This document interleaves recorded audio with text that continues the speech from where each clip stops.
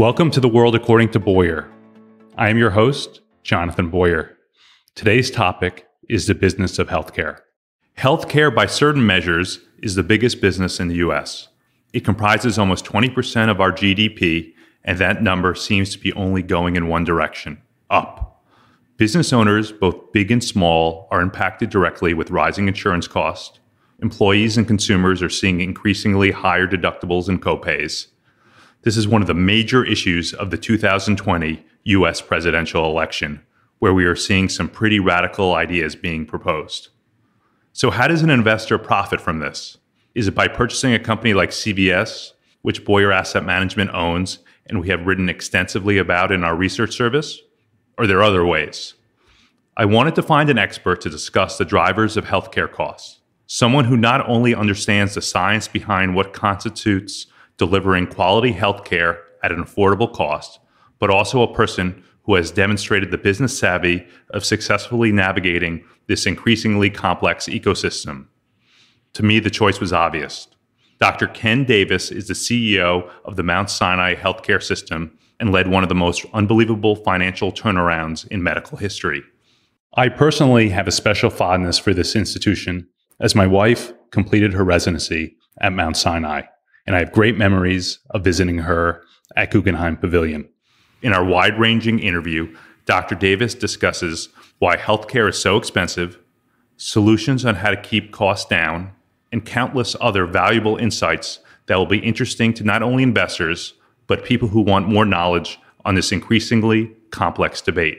Dr. Davis, welcome to the show. Good to be here. Today, Mount Sinai has over 42,000 employees, $8 billion in top-line revenue, and an endowment without donor restrictions of around $2 billion. However, when you assume your current role, the situation was, to put it mildly, dire. I believe you had 2 weeks of payroll left. Can you explain what you were drafted into? Wow. Well, I was the dean, and I had been the dean for about 2 months. And the chairman of the board called me into his office and said, "We're firing the CEO." They had hired the CEO less than a year earlier.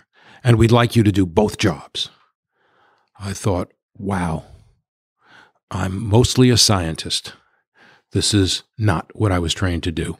But like your wife, and perhaps even more so, this institution had meant a great deal to me. When I was 7, I came here for emergency surgery on Mother's Day. I remember it like it was yesterday. Traffic was so heavy, my mother was panicked we wouldn't get there in time. I was met at the curb by emergency workers who put me on a stretcher, and the next thing I knew, I was in an OR and they were operating on me.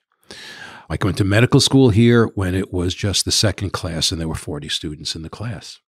Except for 6 years that I spent at Stanford, this has been my whole life. Came back after Stanford. And for the place to be in such a dire position as it was then, and to be entrusted with turning it around, seemed to me to be something of which there was really no decision. This is what I was going to do. So I'm a scientist, I'm data-driven, and the first things that I asked was, what are the diagnostic-related groups where we have a margin, and what are the ones in which we're losing money? And what I found out, that everybody knows who's been in this business, is that complex surgeries are where the margin is, and pediatric psychiatry, basically the inpatient stays that aren't procedurally related, are where you lose money. And that as of today, but it was the same before, you lose money on Medicaid, you lose money on Medicare. You've got to make that up in commercial insurance. So we had a place that was swarming with consultants. And those consultants were telling the management team how we were going to work this out. And their strategy was always expense reduction, expense reduction, expense reduction. And they would say things like, look, you don't need an A level of cleanliness in the hospital. You could have a B. And I said, with the competition in New York, you think we can live with a B level of cleanliness? People will see a floor that looks a little dirty and they'll say, could you imagine what the ORs look like? So my conclusion was no. We were not going to cut our way out of this problem. We had to grow the top line. So I generated a plan. And the plan was we had to recruit. And we had to recruit those doctors who were doing the complex surgeries that we weren't doing. We have to recruit major surgeons who have reputations and practices.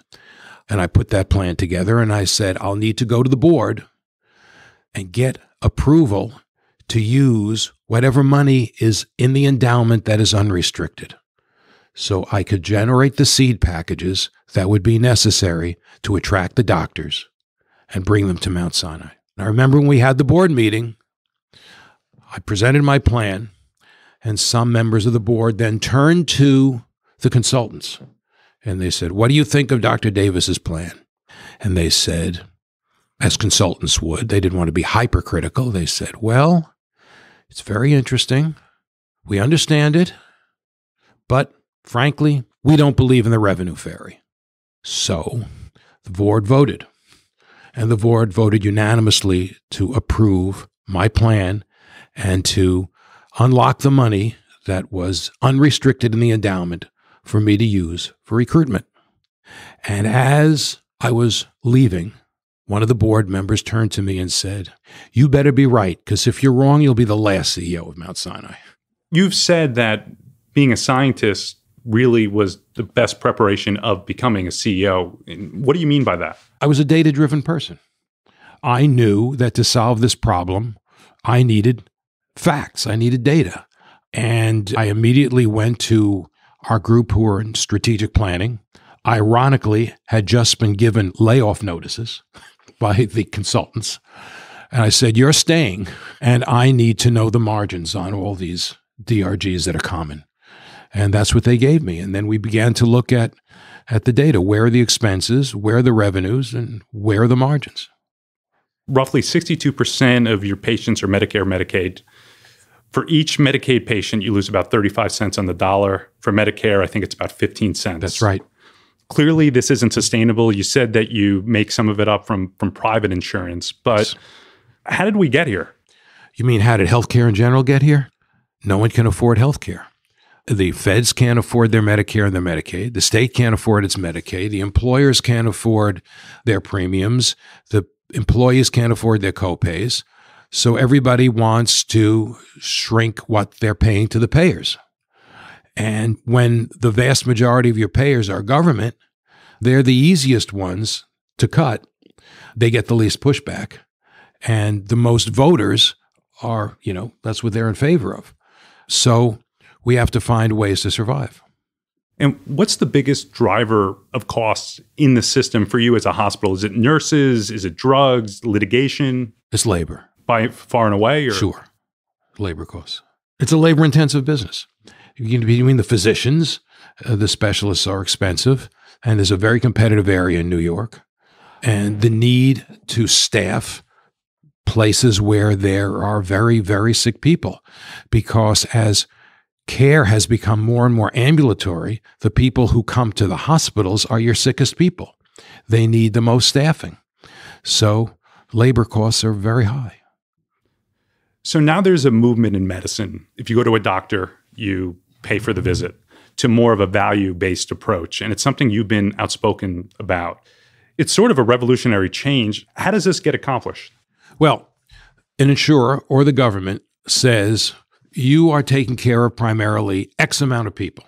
And for every X, every one of those people, we're going to give you Y amount of dollars. And that's it. We're going to give you that ahead of time. That's what you get for the year. Your job is to manage those patients with that amount of money. So suddenly your incentive is to keep people well, instead of fee-for-service medicine, in which your incentive is to do anything you can do, because anything you do, you get paid for. That just drives up the bill. So this necessitates much more thought about how can I be prudent? How can I keep people well? Of course, it has a downside too. And the downside is, you may do too little. But if you do too little, ultimately you pay a price, because then they get real sick and you have a much bigger bill. So this changes the way we're reimbursed, changes the way we conceptualize care, and hopefully it can bring savings. I see how that could work for an insurance company, but for a hospital, how does that model work?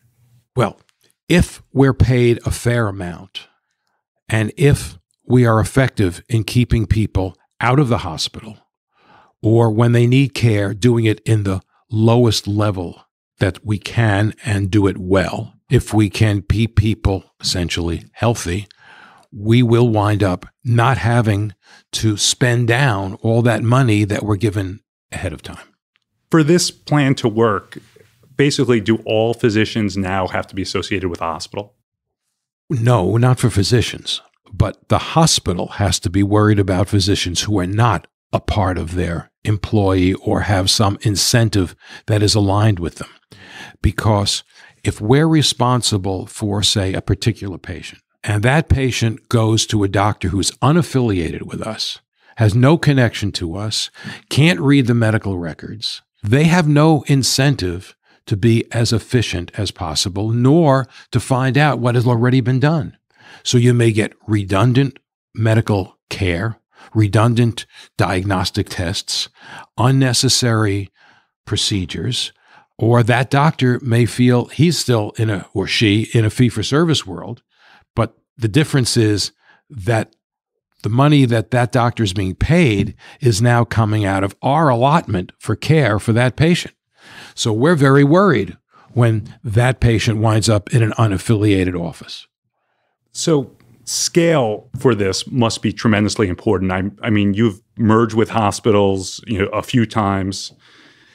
Do you see more consolidation in the space? Well, you're right. Scale is critical. Think about this in the context of value-based care in Manhattan. Let's say Mount Sinai, before all its mergers, was just this wonderful hospital on the Upper East Side.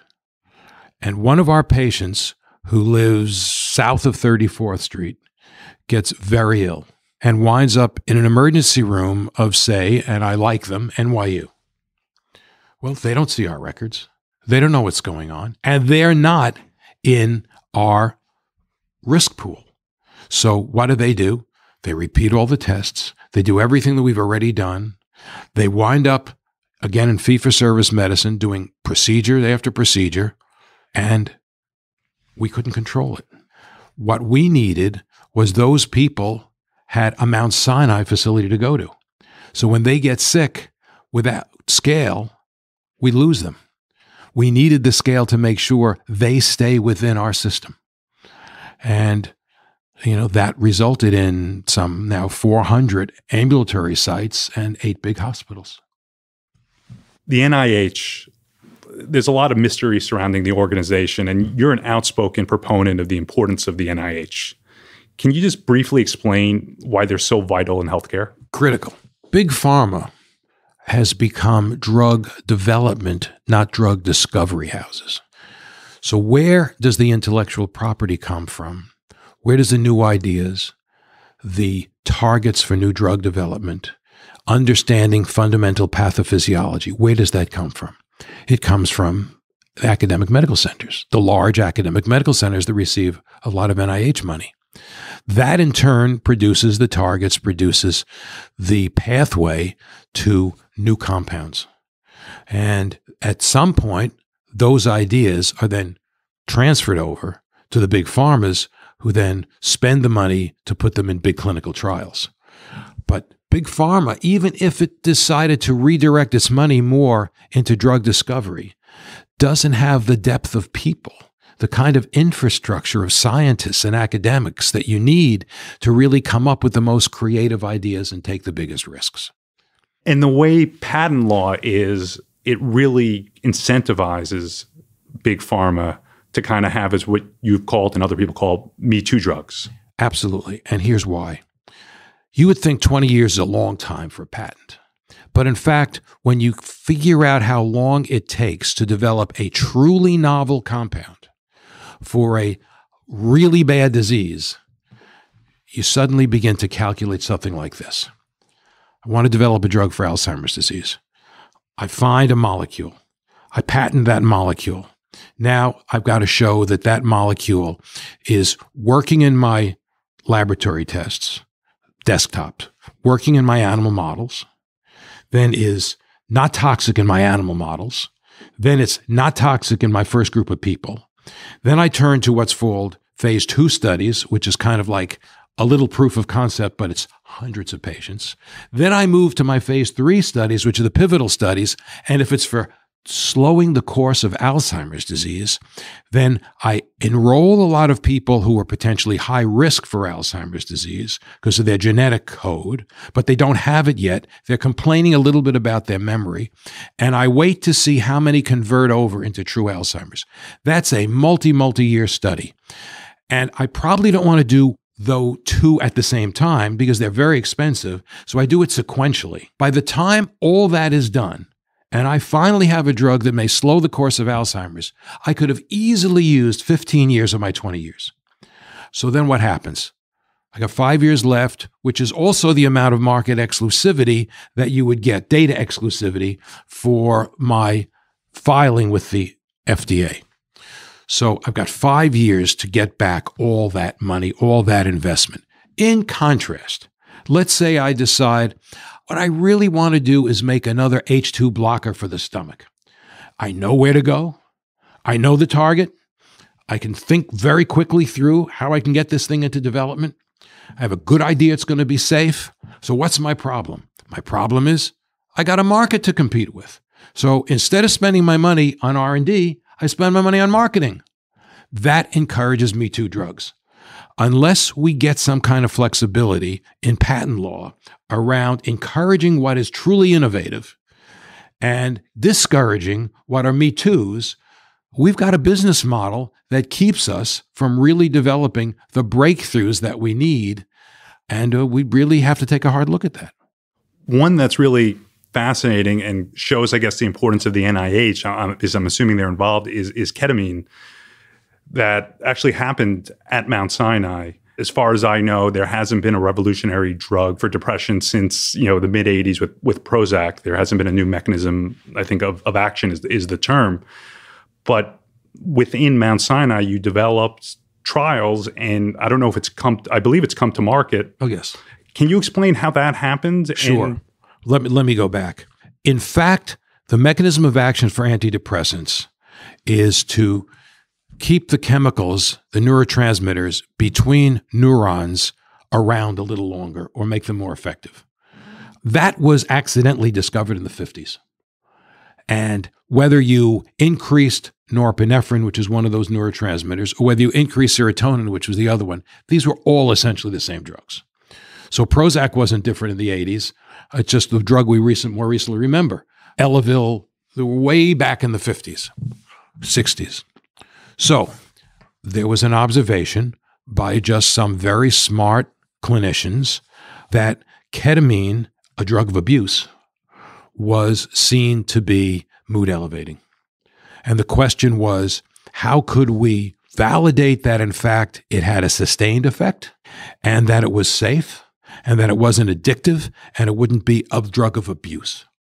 That took a lot of very smart, smaller clinical trials that demonstrated that, in fact, the effect could be sustained, that the dose wasn't a dose of abuse, and that the mechanism of administration could be safe.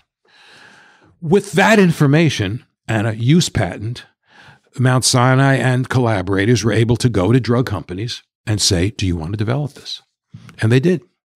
But in that case, what it took was a lot of smart clinicians who were in the field of translational science, taking, in this case, compounds that were out there and using them for other indications.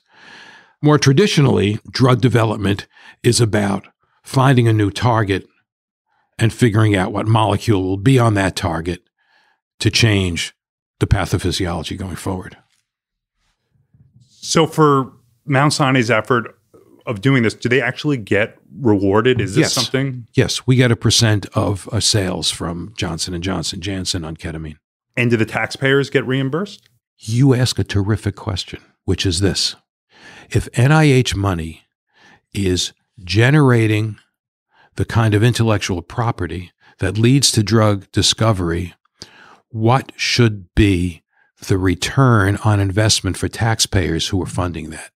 And that is a question that is rarely addressed but I think should become a part of the discussion around drug pricing. And it hasn't yet entered the issue of drug pricing. I don't hear a lot of people saying, wait a minute, that drug that you're now selling for X thousands of dollars, where'd the science come for that? Who paid for that? Now, you know that there's the buy-dole law. And what buy-dole does is it allows places like Mount Sinai to take inventions that come from NIH-funded grants and to patent them, and then, in fact, to license them to big pharma. The government has the right to buy back, to drop in and to say, wait a minute, we're taking this back. Or we're going to sell that patent because of what you're pricing it to a competitor.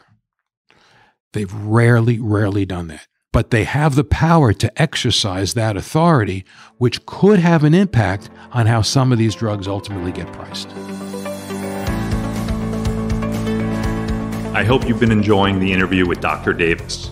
To be sure you never miss another World According to Boyar podcast, please be sure to follow us on Twitter @BoyarValue. Now back to the show. You had briefly mentioned trade issues. They're in the headlines for a variety of reasons, and you've discussed, drug pricing should be a trade issue. Can you just further elaborate on that? Well, think about this. In single-payer systems, governments sit down with big pharma and they say, we're going to pay X for this drug. This is what we're going to pay. No more, no less. You want to sell it in our country? This is what we're going to pay you. End of story. Drug companies argue they have no margin when they do that. So they come to the U.S., where we don't sit down and make that negotiation, and they price it how they want. And sorry to interrupt you, why can't Medicare do that? It's not legal. What's the rationale? The rationale is we believe in a free market. We believe in capitalism, and we believe in a return on investment for the drug company that should be fair for all they've put into it. And I believe that at least decades ago, when I was working with Big Pharma and helping them develop Alzheimer's drugs, there was kind of a social contract. And the social contract went something like this. We want everybody, the drug company would say, we want everybody to be able to afford this drug. And as a consequence, you're not going to turn around and then negotiate one price for all of Medicare. So we'll be fair and you'll be fair and we'll move on because the rest of the world isn't. Well, maybe that social contract's been broken. And maybe there are some people in Big Pharma who just want to price it where they want to price it. And good luck if you can afford it. Maybe that overstates the case. But I think that the circumstance has brought on Big Pharma its own worst enemy, which is the question of, well, shouldn't Medicare have the right to negotiate drug prices with you? And if they got that right, and that legislation is before Congress now, it changes everything. So then pharma can come back and say, we don't have enough money to invest in science, and it's going to cost us in innovation. Before we get to that, what I would like to see happen is sit down in trade negotiations and say, wait a minute, U.S. citizens aren't going to have to pay for all these drugs. Rest of the world, you got to pay too. And then we have to sit down with the pharma CEOs and say, if you get more money from the rest of the world, decrease what Americans have to pay so that it's still fair. Don't just put it in your pocket. So there's a long way to go, but I think to at least shine light on the fact that this is unequal around the world and should be a part of our trade negotiations is a good idea. So when the polio vaccine came out, it was essentially free. The cost of polio at the time to society was enormous. Yeah. Legend has it that Jonas Salk refused to patent the vaccine because, as he said, would you patent the sun? The actual truth to why he didn't patent it is open to debate, and there's a lot of nuance behind that. But it's a nice story nonetheless. Today drug companies base their pricing partially on how much money they save the system, and that's why you see $80,000 price tags for drugs. What's a good middle ground? How do you do this? Well, it's been suggested that you can do it based on how effective the drug is. I think that's often hard to determine. I think it might be fair to have transparency, to open up the books, to talk about we've had this many failed compounds in this class, this is how much we've invested. A fair return would be X. We want that fair return going forward plus inflationary adjustment. But we haven't had that kind of transparency yet. Speaking of transparency, PBMs, they're an easy political target. They're complex. They hold a lot of power. From your perspective as a provider and a large employer, how do you view the debate? And do they have a positive influence? Do they have a reason to even exist? I just don't know enough to really be knowledgeable about that, other than to say every time we have another hand in this line of potential profit, we're just making it harder and harder for patients to pay for their drug. And the most efficient way, it would seem to me, would be if we could get the best prices from pharma directly to the patient, with the insurance company as perhaps the intermediary. I don't know why we have to, but I'm sure there are good arguments for PBMs. But I just regret the fact that we have so many profit centers in line here that are getting some return on what is essential medications for people's survival. To return to your Salk vaccine, could you imagine if when we all, well, at least when I remember 7 years old and lined up to get the Salk vaccine, and my parents were rejoicing because in the summers we were all petrified that we'd wind up with some polio. Could you imagine if at the door you checked in, you had to give them a couple $1,000s? How many people, when I got the shot in 1954, would have said, we can't afford this. How can we do this? Or could you imagine if the people who went to market with it said, as you pointed out, do you realize how much money we're going to save the healthcare system? Well, they're not saving my mother. It's not my mother and father's money. I mean, they couldn't afford it. We're a money management firm, and one of the companies we've invested in and written up has been CVS. They've changed their business model drastically. They're not only a drugstore, they're also a PBM. They're also a major insurer. So they're now really incentivized to take costs out of the system. And they now have a strategy of preventive care, maintenance, chronic disease treatment. They're going to have centers where people can go in and get seen by nurse practitioners. Do you think this is a good idea? Do you think this will help with the strain on large hospitals like yours and lower costs? Time will tell. I don't know. Certainly in theory, you can see how an integrated system like that could save the system money. On the other hand, an integrated system like that could also add expense to the system depending on how they wanted to price things. I worry about the kind of people on the front lines who will be in those places staffing those facilities. How knowledgeable will they be about disease? How well will they be able to pick up some of the subtleties that suggest, by the way, that breathing problem you're having, it's a little more serious than you think. We better send you somewhere else. I don't know if they're going to afford the kind of quality care that you'd want. This isn't like going to Walmart and just picking something off the shelf. You really need good people, and I don't know how they're going to staff it, and I don't know what kind of doctors, if they're going to get doctors at all, are going to be in the front lines.